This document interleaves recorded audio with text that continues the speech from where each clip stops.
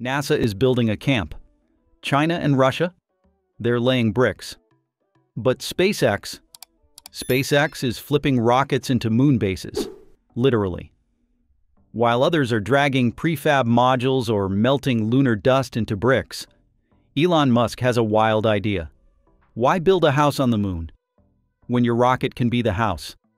This is Moonbase Alpha, SpaceX's plan to turn deep space living into something fast, scalable, and, frankly, way cooler.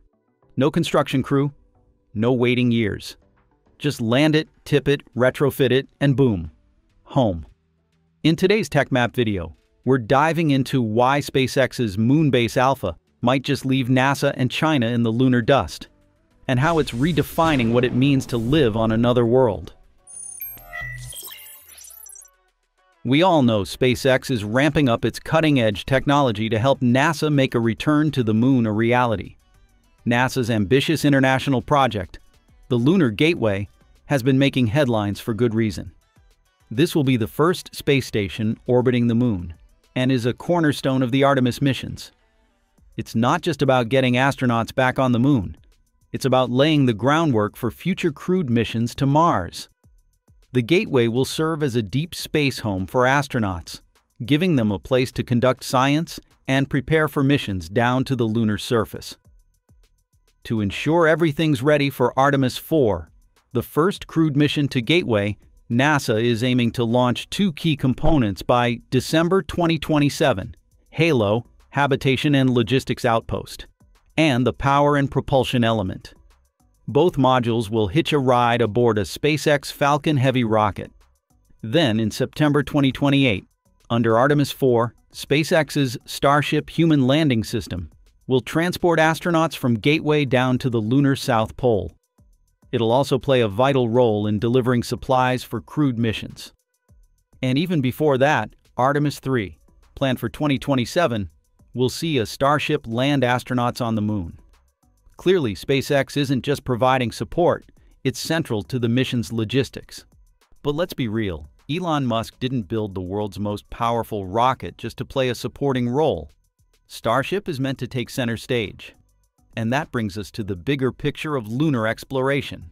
While NASA's primary moon base, called Artemis Base Camp, is focused on fixed surface habitats prefabricated on Earth, and China is exploring 3D printing structures using lunar soil, Elon has a different idea. He sees Starship as a mobile lunar home, simple, flexible, and innovative. Think about it. Instead of hauling huge modules or tons of building material to the moon, why not just use the transport vehicle itself as the habitat? It's practical and efficient. For these lunar missions, the Starship won't need wings or heat shields, since it's not coming back to Earth. These specialized versions will stay on or orbit around the moon permanently. And they won't just be functional, they'll look good too, possibly painted white rather than left in raw stainless steel. Much like a submarine, Starship's internal structure will be transformed from a vertical layout to long horizontal decks extending from the nose to the tail. To achieve this transformation, several steps are necessary. After landing vertically on the moon, the Starship will be physically tilted over into a horizontal position to serve as a habitat. Following this, the most complex phase begins: interior renovation, which can be assisted by robotics. Initially, Starship was designed for short-term crew support, functioning like a mobile home. But to serve as a long-term trailer park on the moon, its interior will need a full makeover, converting it from a transport vehicle into a permanent living space. So what does a home really need? For starters, floors and walls to divide rooms. It also requires electrical wiring, ventilation, communication systems, lighting, heat management, plumbing with water tanks, bathrooms, showers, and furniture. The goal is to keep the layout simple but effective, maximizing both comfort and usability. Inside, Starship will likely follow an open concept design, with a single-level floor running from front to back, roughly 1/3 up the rocket's circumference. This configuration allows for storage and equipment under the floor and provides enough overhead space to reduce claustrophobia for the crew. The ship's length can then be divided into sections for various essential functions: living quarters, dining areas, scientific laboratories, exercise zones, and maintenance workstations. Living quarters would focus on privacy, comfort, and rest for each astronaut.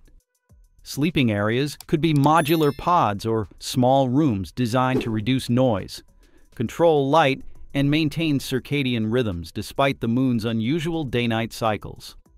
Communal dining and social zones help support crew morale and mental health. These spaces would include kitchens or food prep areas, supply storage, water recycling systems, and areas for relaxation, games, or virtual communication with Earth. Dedicated science areas would support experiments, equipment maintenance, and physical exercise. Labs could be used for tasks like analyzing geological samples, conducting biology experiments, such as plant growth, and carrying out engineering work vital for operations on the moon. Exercise equipment is crucial to counter the effects of low gravity, such as muscle weakening and bone density loss. Workstations may also include robotics control areas for managing remote machinery used in construction and repairs, essential for keeping the habitat functional. Because the environment on the moon is so unique, specialized systems are required throughout the habitat to keep astronauts safe and comfortable. These include air circulation to keep oxygen moving, climate control systems to maintain appropriate temperature and humidity, water recycling systems to reuse water efficiently, and waste management systems to keep the habitat clean. The Starship base will be modular, allowing easy upgrades or reconfigurations as mission needs change. Its life support systems will operate in a closed loop, conserving essential resources like air and water to make the base more sustainable. Instead of traditional rocket fuel, this lunar starship will be powered by 5 large solar panels arranged in a hexagon, covering about 60 feet, 18 meters, in diameter. These panels will provide most of the energy required to operate the base. The design also puts a strong emphasis on astronaut mental health. Private quiet spaces, LED lighting that mimics natural daylight, and intuitive ergonomic designs all contribute to making life on the moon more manageable. Finally, once construction is finished, the lunar starship base will need protection from space hazards. While there's no wind or rain, the moon is bombarded by meteorites and cosmic radiation. The solution? A 5-meter-thick layer of lunar regolith covers the starship, acting as a protective shield against both radiation and small impacts.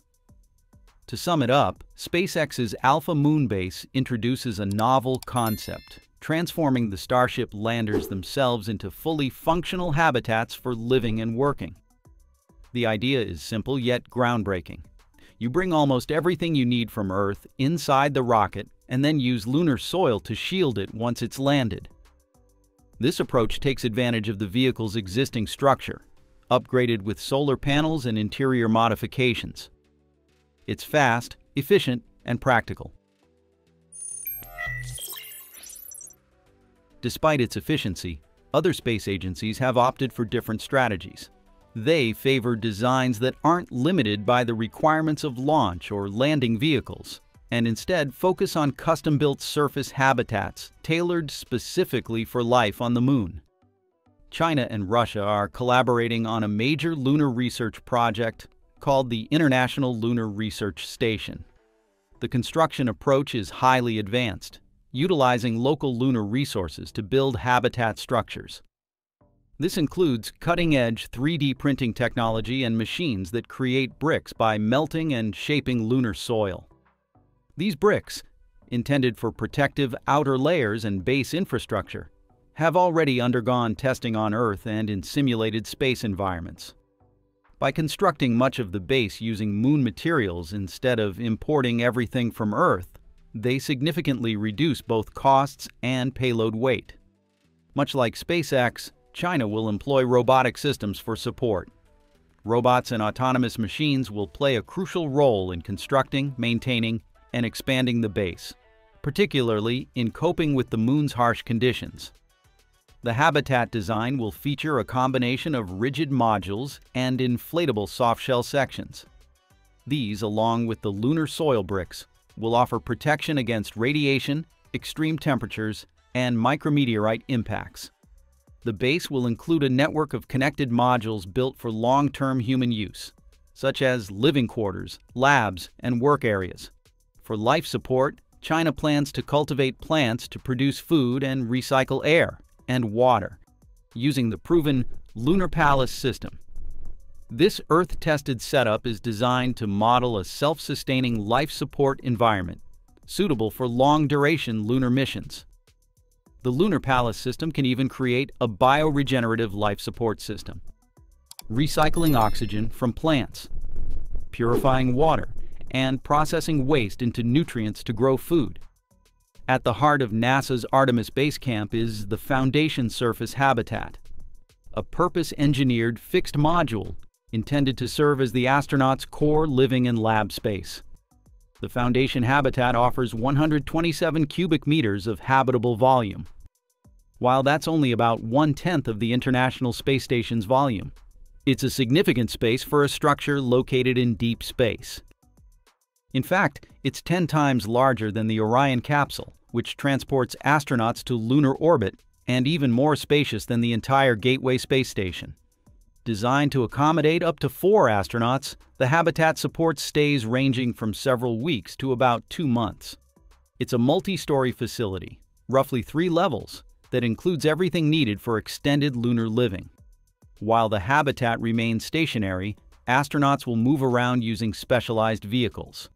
These include the Lunar Terrain Vehicle, an unpressurized rover for short-distance travel around the base, and larger pressurized rovers designed for longer journeys lasting days or even weeks.